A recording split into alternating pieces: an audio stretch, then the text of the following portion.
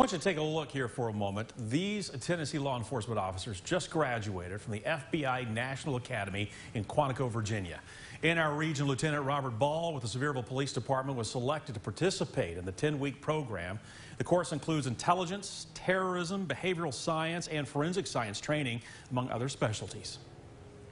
They're coming back here with that expertise, all those contacts they make across the country and the world, and they're going to be the next leaders in our departments here in Tennessee.